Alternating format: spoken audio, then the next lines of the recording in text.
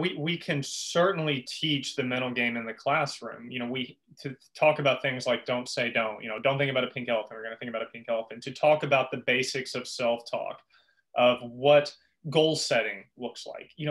That's no different than going over film or going over tactical situations in a locker room. We can do that as well. But yeah, the ecological side of motor learning inherently enhances mentality. And then if we can go in with the focus of sports psychology, okay, today we're really going to be focused on our self-talk as we go through these drills. Well, the ecological psychology, that behavior emerges from it. So these all work hand in hand, and we can teach it and then we can allow it to emerge. We can do it both. We can do both.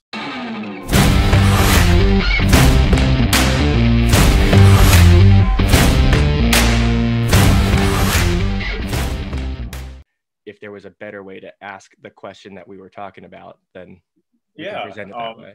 So for anybody that's watching, hey, my name is Andy Bass. I'm a mental performance coordinator with the Pirates. I very little background in volleyball, but I've enjoyed getting to know the sport. I played college baseball, played professional baseball for a little bit. I got my master's and my Ph.D. in sports psychology and motor learning at the University of Tennessee. And yeah, I've been doing motor learning and sports psych with the Pittsburgh Pirates since 2018. So that's a little background on me here. Yeah. That's and then, yeah, so Mike, like I'm not sure that you could ask that question any differently or any better. I mean, how did you feel that Rob took it?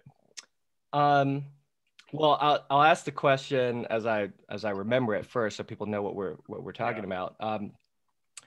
It was really, it was during one of Rob's presentations, live streams, and he was talking about ecological dynamics, and I asked him if, an ecological dynamics approach could be beneficial or could also help with mental skills training.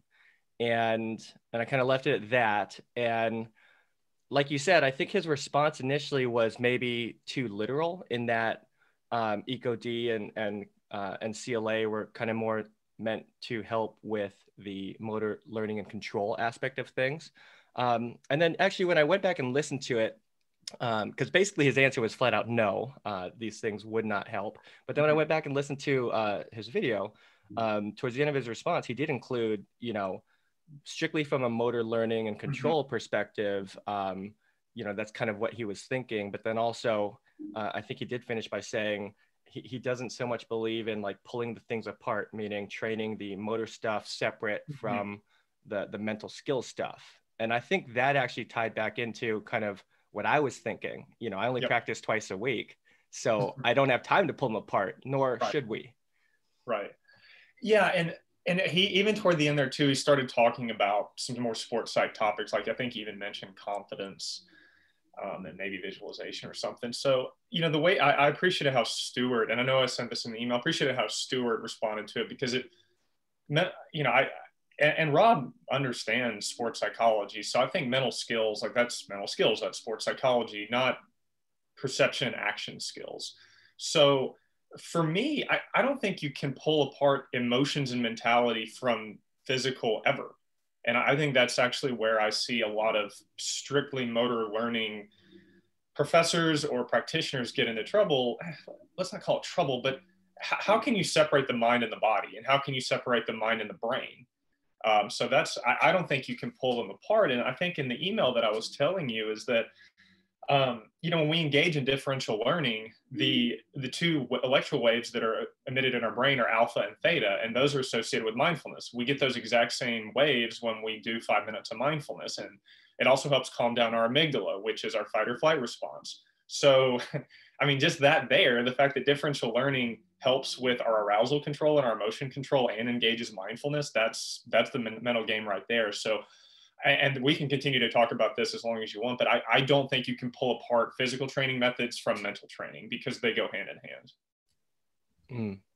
I love that. I am interested in learning more, because I think, a little background on myself. I have my undergraduate in psychology. I did a semester and a half of graduate school in sports psychology. I did not know that. That's great.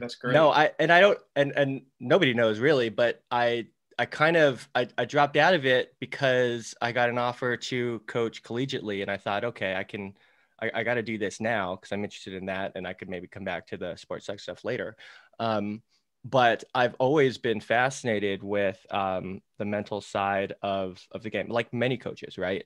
But I guess when I think back to like when I first started asking questions about the mental side of the game, I immediately thought about pulling it apart and training it separately, like we do with every skill, at least from if you're from a traditional, approach.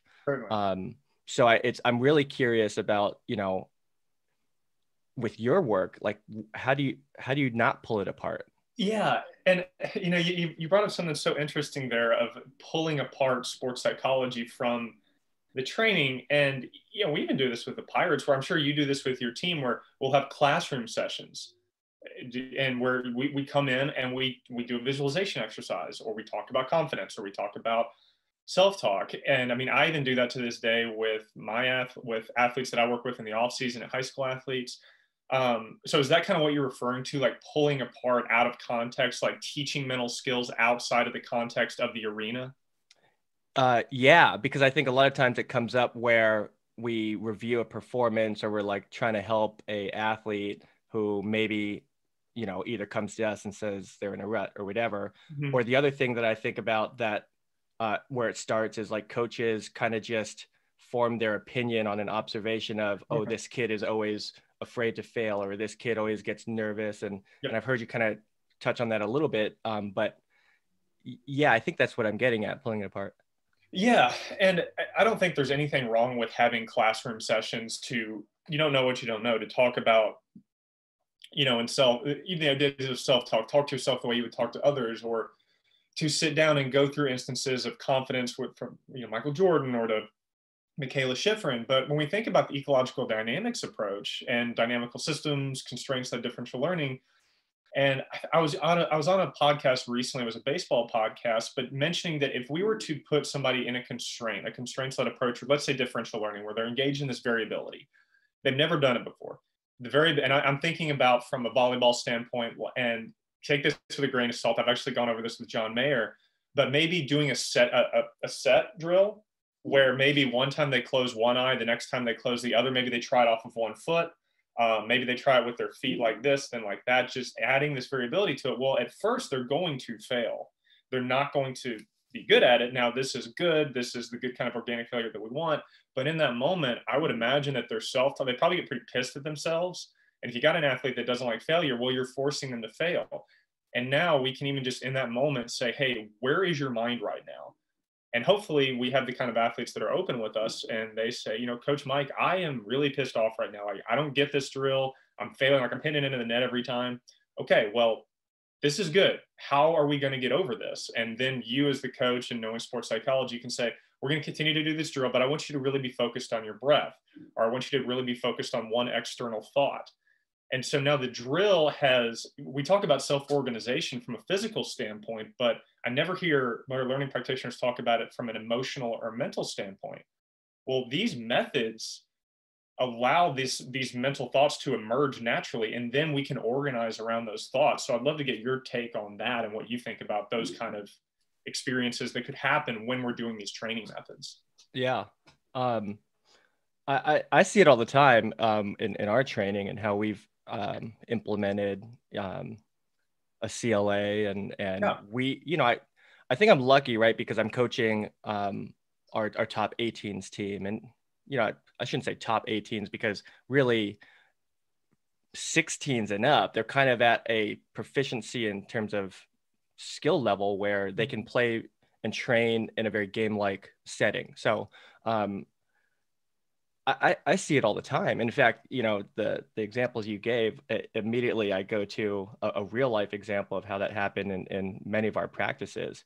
And what I enjoyed so much about it as a coach and practitioner of ecological dynamics and CLA is that I saw it happening. I saw the mental side of the game being trained and developed and stretched and challenged in the same way that all the tangible physical skills were being trained and challenged and developed. And I'm like, you know, it was a moment of epiphany almost, because I realized in that moment, or in all of those moments, that I don't have to pull it apart in the sense that we're going to practice for 2 hours and then she can come in early or stay late and we can dive into the mental side of things.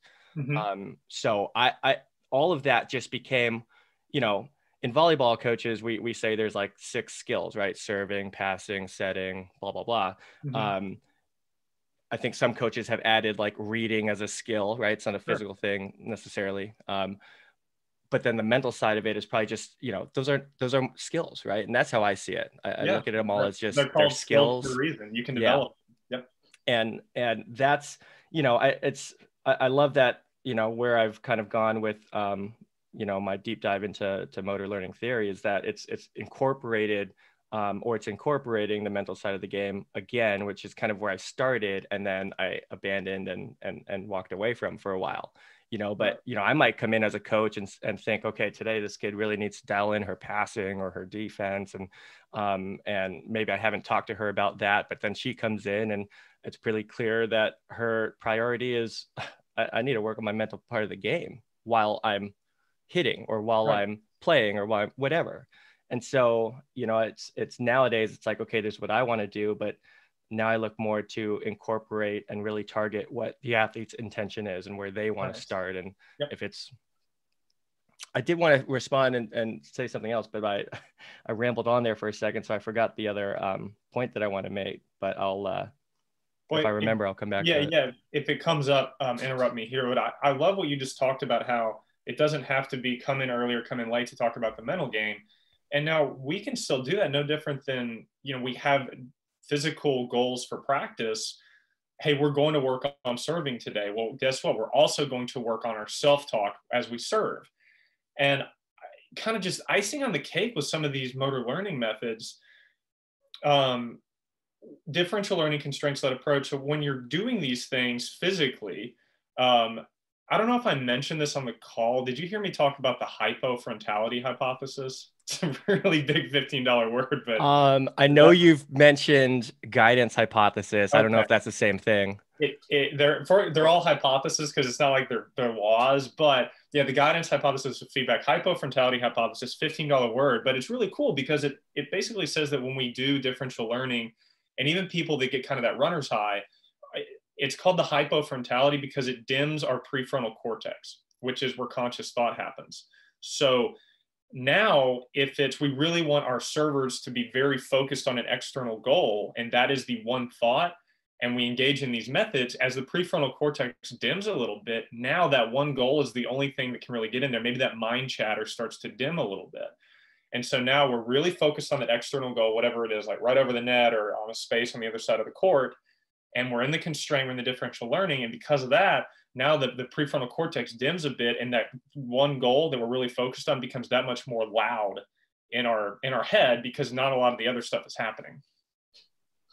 Very cool. Very cool. And I can see how that would be super advantageous because I think of, I think it's related, but I think of a story of Rafael Nadal describing how or why he fiddles with his water bottles underneath his chair in between sets. Right. It's like he said, it's to fill the space where while I'm preoccupied, focused on that, what's not happening in that moment are these intruding thoughts of what if this, what if that, what if I fail, what if I don't break, what if I, you know. Yeah. The focus comes from oscillating. It comes from oscillating from focus to not focus, not just staying focused the whole time. So yeah, absolutely. And I don't know do volleyball players ever go through things like slumps where they're not like they're just hitting into the net a lot, or they're having, you know, like in baseball, you hear about slumps, guys striking out a lot of guys, walking guys. What's kind of the equivalent of a slump in volleyball? You know, I can only speak from personal experience. Because I haven't actually asked, that's a great question. I haven't actually asked my athletes. So I'm going to go from my own personal experience. When I was a senior in high school, and I started for pretty much my entire high school playing career. I was a starter, regular 6 rotation player. 6 rotation in volleyball means how can I relate it to baseball? You're a starting I pitcher. I actually think I do know what. Okay. I've played enough sand, like just pickup volleyball, that I do actually, I do know that. Okay. You play a lot of minutes, right? As a six rotation player. Yeah. And we're in the playoffs, and I don't know what match or what point in the playoffs we're in, but it's my senior year, and it's every game's getting bigger, and I couldn't serve anymore. So I'm playing in a match. I go back to serve, and the nerves, the tension, I could barely get the ball out of my hand to the net like that. Sure. It was sorry.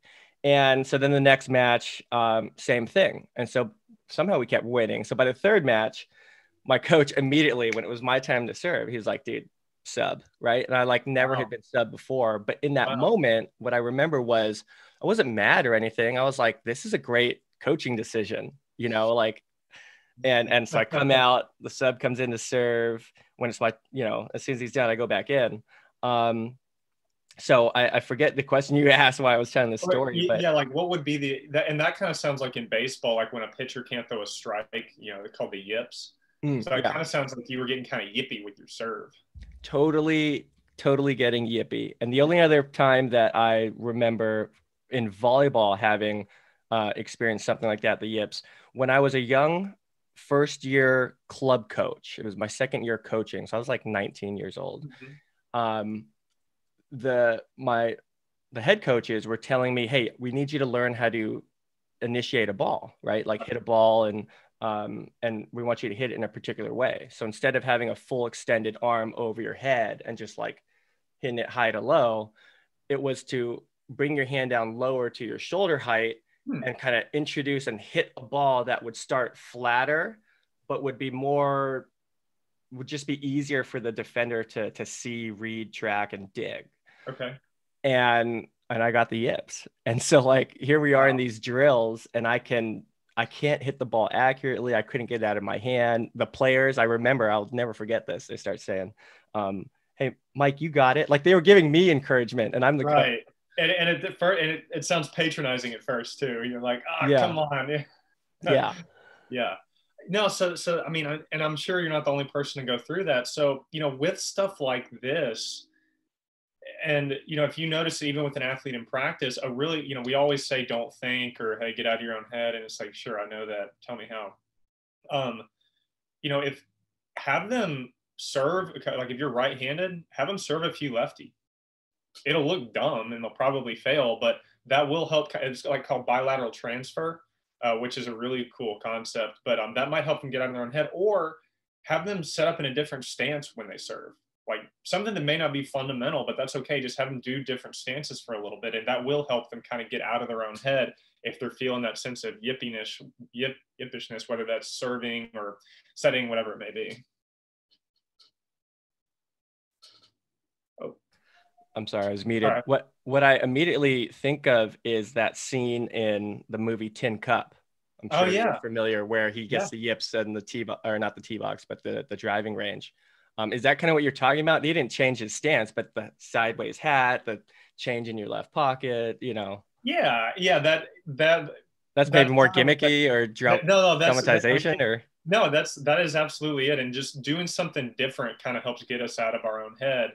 Now, yeah, it would have been cool if he maybe tried a different stance, even just for a couple times, try swinging off one foot. But it's a really good way and that is actually differential learning. We can use it for people that are going through a tough time, but then, and coaches all the time, when I bring up differential learning and variability, if they do different things, well, that's not fundamental. We need to teach the fundamentals. Well, the idea of differential learning, and I know that you probably know this, but this is for anybody listening, is the idea of emergent behavior and self-organization. Well, if these things that we teach are actually fundamental, then by doing differential learning, you would imagine the most optimal movement pattern to emerge will emerge. And they should be the fundamentals that we're talking about. Yeah. I mean, if the fundamentals truly are the most optimal way to move. Mm-hmm. So that's what I think is really interesting about this is you're never going to serve off of one foot. No, you won't. But by serving off of one foot, your core learns how to be that much more engaged, and your arms learn to be that much more solid as they come through. Now, when both feet are on the ground, you're that much more stable and you're that much more fundamental. Mm-hmm. Yeah. I'm thinking of an example that, and this, I picked it up from someone else, but it was certainly before I had read up on differential learning. But anyway, I'll describe the drill to you. Yeah. In volleyball. I know you say you know very little, but obviously we try to pass with our arms together, you know, and create Right. this platform. Well, I saw this guy, he was doing one arm passing. And instead of like my right arm out to my right and my left to my left, he had them cross.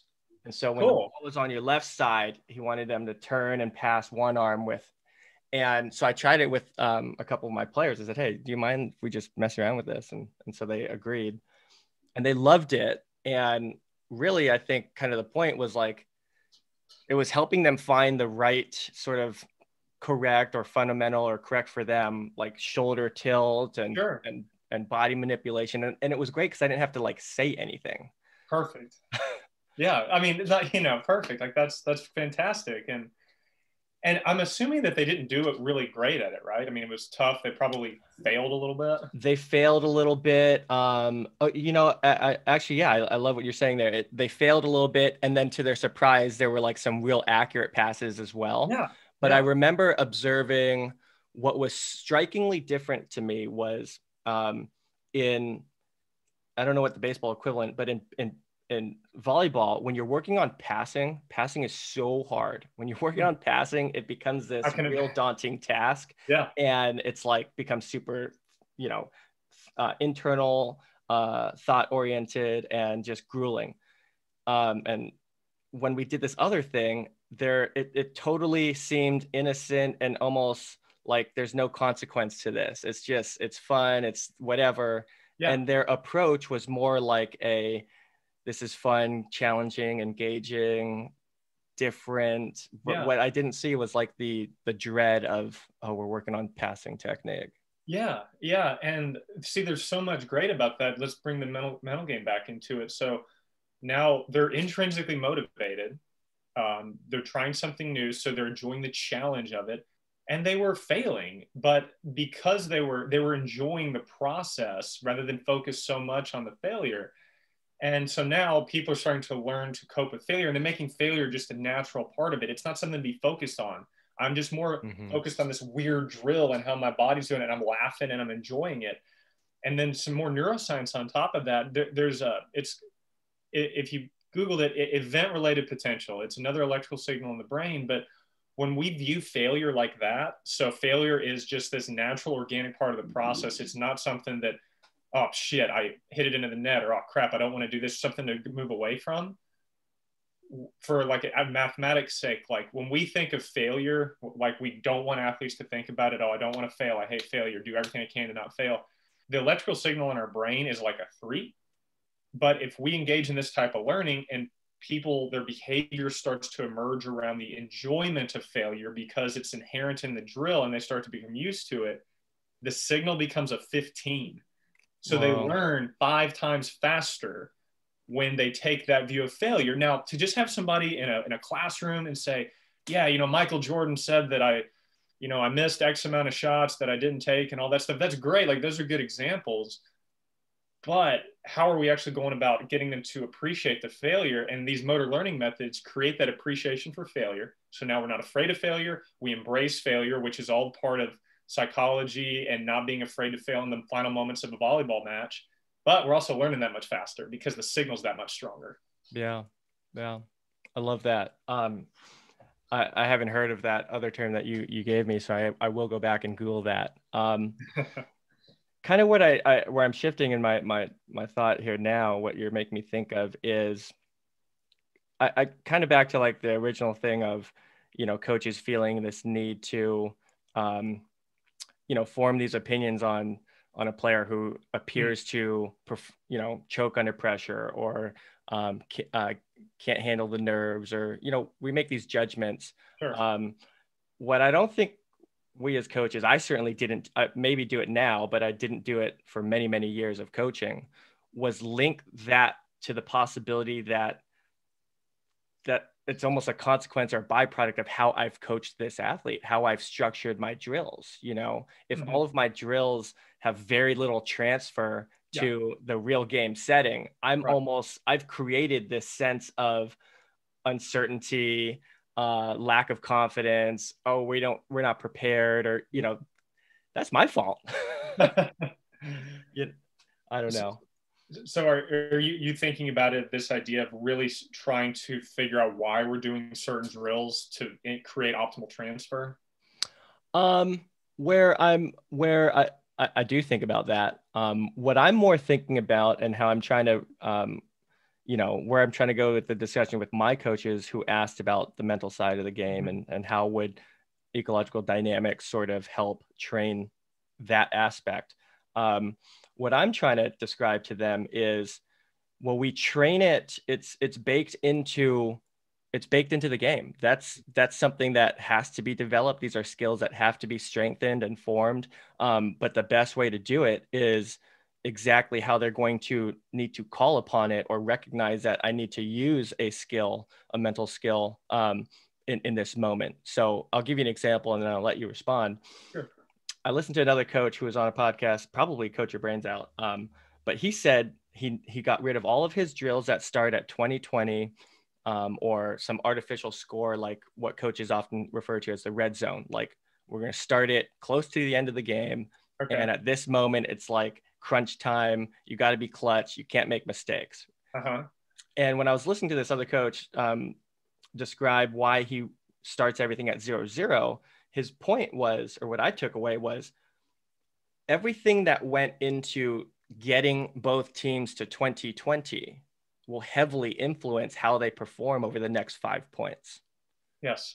And that just, I'm like, oh my God, he's right. You can't just artificially create these pressure moments. Right. So that's kind of what I was thinking. Yeah, I could not agree more with that. We do something similar in baseball, where guy will be doing batting practice, and the coach throwing the ball will say, "All right, men on first and second, 2 outs, 0-2 slider coming." It's like, what? You were just throwing me fastballs down the middle the last 10 times. So yeah, I could not agree more with that. And certainly the intention of the 2020 makes sense, but yeah, like nothing just comes out of a vacuum, and to just we can't artificially create pressure. So I'm in 100% agreement with that. Is everything builds to that point, and the emotion and the physical pressure and the physical stress creates that 2020, to just say, okay, we're starting at 2020 when everybody's fresh.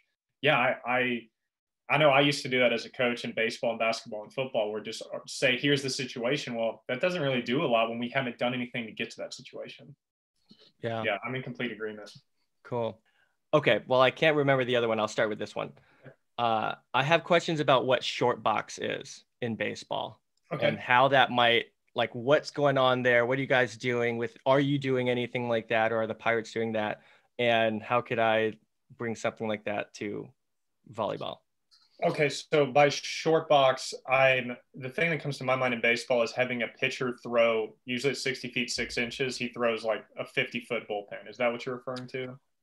Yeah, against like a batter. So from like a batter's perspective, and working on improving their game.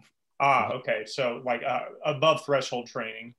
Yeah, replacing the ball machine, bringing someone in to throw almost a live pitch. But again, I could find very little online, but short box, how it was described was they move the pitcher to like 50 feet instead of.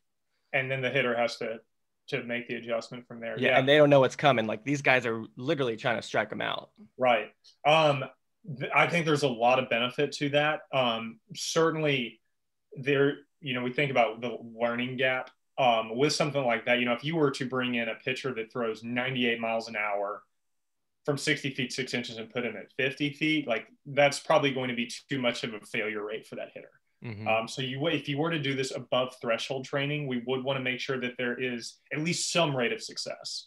I think usually this is obviously taken with a grain of salt, but it's usually a 50 to 80% failure success. So if you're succeeding greater than 80% of the time, you're bored. If you're failing more than 50% of the time, you're kind of in this fight or flight mode. So with something like that, it would be making sure that there is some level of success. But I like that a lot. And then and if you could do something like that in volleyball, where maybe they're, working on digs on the ground, and you as the coach, either starting really close or really far away, varying that. So if we could do that with a pitcher, have the catcher move back a couple feet with the batter, then move forward, then move back a little bit, because then that's adding the variation to it as well. So you could not only get that above threshold training, but now you're also creating variability for the perception, for your eyes, for the gaze tracking. Cool. Yeah, I think in volleyball, I think what's maybe common, or at least a lot of coaches would be aware and do these kinds of drills. The coach hops on a box. Yeah. Okay. Yes. And instead of standing at the end line, which would be, 45 feet or so away from the passers, they put the box maybe at midcourt on their side, and now you're 15 feet closer. Yeah. Perfect. And then now the coach or the player on the box can hit. They don't have to hit quite as hard, right? But like there's less reaction time, so maybe it kind of feels or seems like certainly game speed. And definitely it would want to be something where the kinematics, we want to keep that as similar as possible. Certainly doesn't just want to be a coach throwing it to the ground, because the information in the environment is just as important as how fast the ball is coming. Yeah, I like the idea of I think there's quite a few coaches out there, I think, who won't hit, who they'll have the other players on their team hop on the box. Oh, great. And there's something where it's like how coaches hit, it's different than how real players hit and play. Sure. So there's something to be said for that, of, with affordance theory and the kinematics of how the arm moves. So that's a great thing to think about, is if you as a coach feel like your mechanics just aren't what the athletes see, then we get the athletes to come in and do it to see what they're probably going to see in a match. Cool. Yeah. All right. I remember one of the things I wanted to also discuss with you and get your take.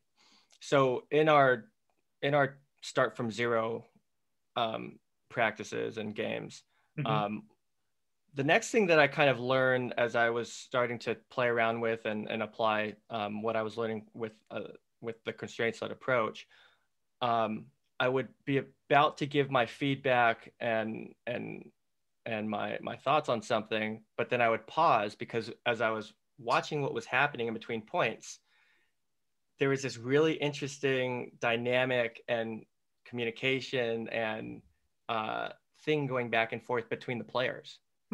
And so what happened, kind of, I think it was actually fortunate. What happened was I was like, okay, let me let that happen, and then I'll say my feedback, right? I don't want to interrupt.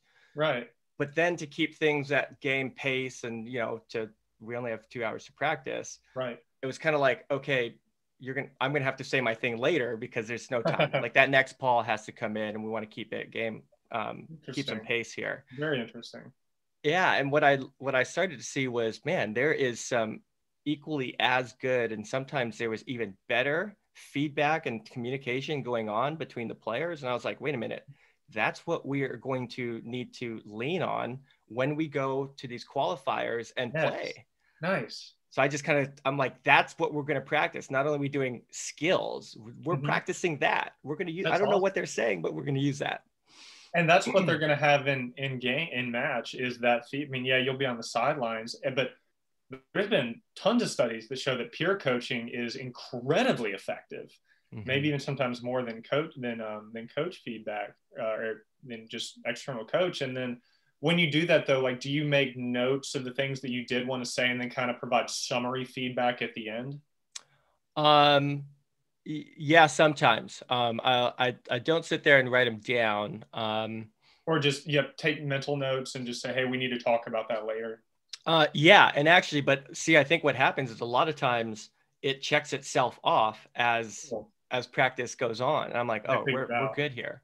And if there's anything that didn't get checked off in my mind, I might, if the game's over and we got a few minutes between the next game, I might approach the player and say, hey, I just want to check, like, here's what I was thinking. Do you remember that? Like, what were you guys? And so I kind of get there. I'm learning from them too. Like, what did you guys do? Because, it worked. I don't know. It seemed like it worked. Absolutely. And there's the bringing the mental aspect back into that. Now their focus is that much more in the moment, because I remember being an athlete, and always looking over to the sideline, basketball, baseball, football, like, oh, what's coach going to say? Or are they going to take me out? Or what's going on? And now that you're kind of allowing them to just be in the moment with themselves, you're inherently enhancing their focus and their ability to be present in the moment versus the, splitting of attention between the sidelines. Mm-hmm. Yeah. I think of a couple not to things. say that we shouldn't, you can obviously interject sometimes, but we know all those coaches that they talk all the time. They're just constantly splitting attention. What I think, and I'm going to criticize those of you that are like that, but it's okay because that was me for like 15 years of coaching. Same here. so I was equally at fault. Yeah. But those also are the same coaches that I think are coming to me and saying, I just got this team full of players that are always looking over to the sideline after they make a mistake. And I'm like, well, yeah. They do that for a reason. Yeah. So anyway, yeah. But that's intention and action. We judge ourselves by our intentions, but others by their actions. And the intention of coaches like that is always in the good. For the most part, it's in the good spot. It's to help the athletes. It's to help them be their best. That's the intention of it. Yeah. Well, that's a perfect segue into one of the things I did write down. Is I've heard you several times now on previous work you've done talking about like the problem of giving feedback too quickly. Right. Waiting a few seconds before you kind of jump in there. And I think we're kind of, I don't know, we've been dancing around that idea for a and that's such an interesting idea, and it's something that really stuck with me. So I will briefly kind of explain the concept behind this. So it's a KR delay interval, a feedback delay interval. And the theory behind it is if we provide feedback nearly immediately, or if I'm shooting a basketball, or if I'm serving a volleyball, and immediately coach jumps in and says, your hand wasn't in the proper position there, or, you didn't come through clean enough. Well, what we want the athletes to become attuned to is their intrinsic feedback, basically the kinematics of their movement, the sound that the ball made when they hit, how they felt. And it takes a little bit of time sometimes for our system to internalize that feeling. It's no different than, if you take your finger and you rub it across some sandpaper, you can still feel the sandpaper for a couple seconds after the fact. It still feels like it's there. But when we jump in to provide feedback too early, then we kind of interrupt that intrinsic process. And so that's the idea behind just waiting a little bit to provide feedback, because then the athlete starts to really become aware of that intrinsic feedback, versus if we jump in and tell them the answer, then that muscle of being able to internalize that intrinsic feedback starts to atrophy. Cool. And it's, motor learning studies have shown it's like 2 seconds. To Mississippi, it's not that long. You're bringing back memories of, and I'm hopefully you can answer this. I don't know. I'm going to say a term that might not be the right thing, but I'm going to throw it out there and I'll describe what I'm trying to. It's flashbulb memory, but I don't think that's what it is. But anyway, what I remember learning in college was like light. For example, if I shine a flashlight across your face in the dark and you close your eyes, like you're going to see a trail of light for a few seconds. Yes. Okay. Yeah, that's exactly we see that. So you're saying we see that in motor learning and physical thing, like not just your eyes. Yeah, I'm sure that some really smart scientists would be able to say those aren't exactly the same things, which, okay, fine. Even if they're not, philosophically, in what we're trying to discuss, they are. Right. Yeah, that's good. Yeah. All right. Let's see here. I'm trying to read some of these other questions. I'm trying to see if I have any good questions left. Okay. I want to ask for your take on this. And it's not really meant to like, okay, the famous Coach Washington's famous infield drills. I think it's Ron Washington will, have a guy, hop down on his knees, and Coach Washington's like a few feet away, and he's, just repping and throwing and rolling these balls into his glove. Right. And we do a lot of drills like that in volleyball. Interesting. I didn't, because volleyball, y'all are just so far ahead of baseball that whenever I hear something like that, it always catches me, because volleyball is so far ahead of training in baseball. But so there's a lot of part practice. Yeah. And so Yes, I am not a huge fan of those drills. Now, here's the other thing too, is that anybody that is listening, and for me as well, is that this is not a black and white thing. Sometimes it can be okay to do those kind of drills at the first part of practice. We just don't need to do them a lot. They're decent, particularly with younger athletes. They're good for getting over what's called the warm-up decrement. And that's not warm up as in like I need to stretch my muscles. It's kind of like a caliber. It's kind of like tuning a guitar. It's like tuning your mind and your body. And so those kind of blocked practice drills, those part practice drills are okay for like a minute or two for getting over that. But for any skill where there's a high degree of component interaction. So with the drill you're talking about with Coach Ron Washington, well, we use our legs to field a baseball. And sometimes he'll just have them doing just with their glove. Well, guess what? You use both your arms to field a baseball. You are typically on your feet. And when we try to break the skill down when there's a high degree of body interaction, component interaction, then not only is there probably zero transfer, sometimes, well, it's really hard to get negative transfer. At best, you're doing nothing. That's the best you're probably doing is that. Yeah. Now, if you're working with a 6-year-old, a little different matter here. But just when we ever think about trying to break a skill down into its parts, we need to think, how much component interaction is there? How much of my body do I use on a consistent basis to complete this skill? And in volleyball, it seems like you use your entire body on everything that you do. And so, yeah, when we do try to break it down into its parts, we typically don't see a large amount of transfer. Yeah. Cool. This is why I'm not a podcaster myself, because I think I'm listening to you and you're talking and start thinking about all these other things. And I forget the question that was in my head. Yeah. But yeah, that's a great question, because a lot of people will say, well, they need to understand the basics. Well, you being the general, you aren't actually teaching the basics. You are teaching a skill out of context, and you're basically teaching a different kind of skill than the skill that they will be required to do in game. Yeah. One thing that I think I'm finally have maybe a good piece of advice for other coaches, right? I've been studying this stuff for so long now, and finally, after years, maybe you've helped me come to a realization on something. There's plenty of discussions on blocked versus random, or blocked and random, and there's no shortage of podcast episodes of that. And I've listened to all of them. Okay. But one thing that I don't think that I've heard, and maybe I want to offer up to you and see how you respond, is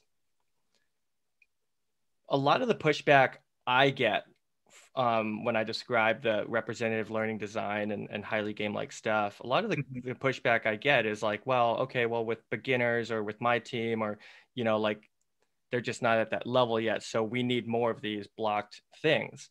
I guess what I wanted to throw out there and suggest is, if transfer is not the goal, or if there isn't a high amount of need for there to be good transfer, like I'm going to throw out beginner, youth, and sports sampling. Okay. Transfer is probably, I don't know, I'm just thinking out loud here. Transfer is probably not a big priority for a 7, 8, 9-year-old who's just trying out volleyball for the first time.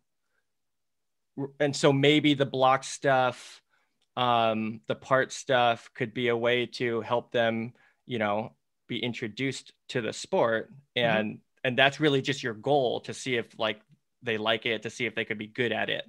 Sure. Yeah. It's all context dependent, and what is the goal of you as the coach.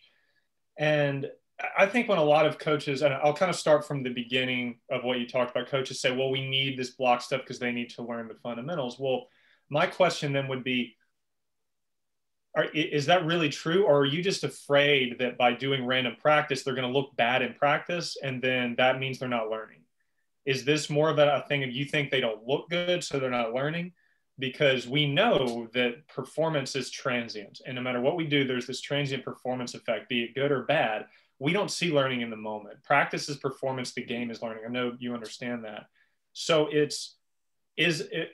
Coach X, are you really into block practice simply because you maybe aren't comfortable with practice looking sloppy, and not sloppy from an effort standpoint, sloppy because of the drill? But to go and then moving forward with that, block practice has been shown to be effective for beginners because they are in an optimal learning gap. You know, if a block drill or a part practice drill is really difficult for a player, okay, that's fine. Like they're learning from that. We just want to move them along the journey a little quicker. Mm-hmm. But yeah, if they're in that really, if they're stretched and doing a part practice drill or doing a really blocky drill is hard for them, yeah, keep them there until they start to get just a little bit of success. Just don't keep them. Don't keep them there very long. That's how I would answer that question, because, and then honestly, theoretically too, you've heard of Nikolai Bernstein's repetition without repetition. Mm-hmm. So technically block practice is impossible. We can't do the same thing over and over again. Like no matter what we do, it's variable. But yeah, my answer to that would be, are we afraid to do random practice because we're afraid to look sloppy? And if that's the case, then that may be an ego thing. Mm-hmm. And then, yeah, at the start, kids should be interested in sport, and people don't usually feel interested in something that they suck at really badly. So sure, psychologically, emotionally, mentally, we have to give them something good to work with, and block practice is a good way to do that. Yeah, I think that's great. To be fair, you know, okay, to all the ego-driven coaches out there, this is not for you. But for the ones that aren't, that their intentions are really good, and I think, you know, for coaches, we get into it, we only know like what we've been taught, right? Sure, we only know what we've seen. Of course. And so, and it's kind of, so it's not really our fault or your fault as a coach if that's where you start, right? Yes. And I think maybe one of the drawbacks to that and block practice is it's like the only way we know to help the kids. So right. At the moments, right. And at those moments where, okay, maybe this is the point that we should be putting them into some more game-like thing or moving away, you know, putting it back into the game. Mm-hmm. Like coaches don't know how to do that. Right. And that's okay. It's then, you know, that's where education comes in. And yeah, certainly like, and I think you've heard me tell this on podcasts. So for anybody listening here too, when I was getting my master's and my Ph.D., so I was studying, researching, and teaching these methods, motor learning and sports psych during the day, and I was a baseball coach at a local facility in the evening. I'd show up at 6 o'clock at night, and I would start falling back on the way that I've done it, doing part practice with infielders or doing block practice with pitchers. So yeah, this stuff is not easy to do. It's really hard to get out of the way we've always done it. Mm-hmm. And when I say ego, not ego in a sense of selfishness, it's just we're now coming to a kind of a watershed moment in sport where we're recognizing that failure and sloppy practices are healthy. We've just never had that perspective before. So it takes a while for a paradigm to shift. No, totally. And the people that I think a lot of us coaches in volleyball learn from, we seem to, no matter who our mentor or whoever our source is, we seem to receive one common thing, and that is the idea that how you practice is how your team will play. So if you're not practicing well, don't expect to play well. And that's just not true. It's just not true. It's just not true. And for me, I wasn't able to see that until I learned the ecological dynamic stuff, the CLA stuff, mm-hmm. Autonomy and self-organization. Until I learned these concepts, I wasn't able to actually see and link that practice is going to look bad, ugly, and chaotic, and you might even perform 10% lower than what you will perform on game day because you're working on new things. You're trying to strengthen a strength or improve one of your future strengths, right? Like you're tinkering. Yes. So there's going to be less performance there. Right. And learning isn't linear. It goes back. You go 3 steps back to go 5 steps forward. And yeah, the thing that, like you said, we just need to keep in mind is it's sloppy due to the challenge of the practice, not sloppy due to motivation and lack of effort. And I think that's sometimes where coaches get hung up on is if we're sloppy, we're not giving effort. And that's oftentimes the opposite of the truth. Yeah. Yeah. And it's, there's a researcher and professor and I love the work that he's done. Professor Surgata Mitra, who has done some research on what his study was called the hole in the wall. Huh.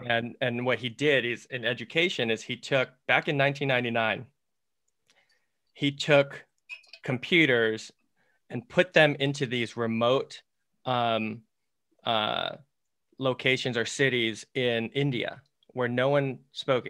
The kids certainly didn't speak English. And in 1999 had never seen a computer before, and internet didn't exist there, right? So they build this little unit. They put these screens in their city, and they put them 3 feet off the ground, and they just left them there. And kind of the cool thing is, he said, if you build anything that's 3 feet off the ground, the first, people that are going to go and engage with it are kids or people that are 3 feet tall, right? Right. So young kids started to go and look and play around, and basically they, without knowing the language, everything was in English and they didn't speak English, but in no time at all, they had accessed the internet, they had downloaded games, they're starting to play. I mean, it's super cool. I've never heard that before. That's just the beauty of implicit learning and self-organization. And yeah, maybe it took them longer to learn it versus somebody walking through it, but they learned it better, and they probably were able to form more longer lasting creative memories that now they can build off of if they've just been explicitly taught it. Yeah, cool. It's really cool stuff. I will send you some links to that. It's great. Yeah. Well, that's about an hour there. So, and I know you got something coming up next with your team there. So I guess in closing, to wrap things back to how we started the call, you got anything to leave us with? Just that, we can certainly teach the mental game in the classroom. To talk about things like don't say don't, don't think about a pink elephant, we're going to think about a pink elephant, to talk about the basics of self-talk, of what goal setting looks like. That's no different than going over film or going over tactical situations in a locker room. We can do that as well. But yeah, the ecological side of motor learning inherently enhances mentality. And then if we can go in with the focus of sports psychology, okay, today we're really going to be focused on our self-talk as we go through these drills. Well, the ecological psychology, that behavior emerges from it. So these all work hand in hand, and we can teach it and then we can allow it to emerge. We can do it both. We can do both. Awesome. Yeah. Awesome. Well, Andy, thank you so much. This was super fun, super helpful. You're amazing. Well, takes one to know one. So this was so much fun. And like I said, whoever ends up listening to this, I appreciate you taking the time. But yeah, Mike, it's been fun to get to know you just over the last week too. Yeah. Well, cool. Appreciate that. And again, thank you. Yeah. No, let's do it again sometime. Cool. We will.